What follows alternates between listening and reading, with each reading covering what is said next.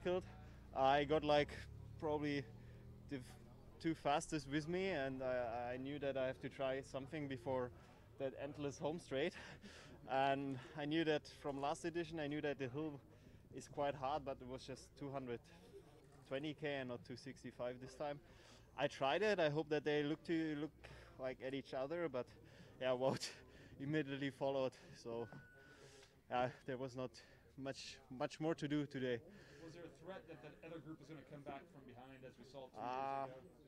No, not really. I looked back and they were still far away, far enough. Ineos took control, didn't they, with 3 riders up there in the lead group, but yet it was the home team, Jumbo-Visma for Wout van Aert.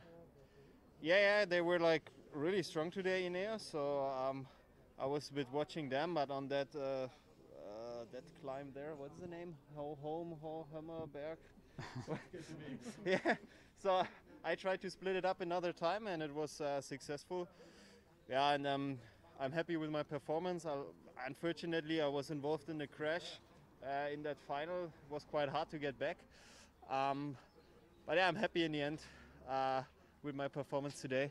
And I won the beer contest on the podium. There you go. You got your Amstel. Yeah, and they are pretty weak drinkers. How do you come out of this for Flash and Liège then? Yeah, I'm feeling good. It was a good test today after Basque. Basque was a hard race, just a little gap in between. Obviously, I recovered well, and I'm looking forward to the other 2 races next week.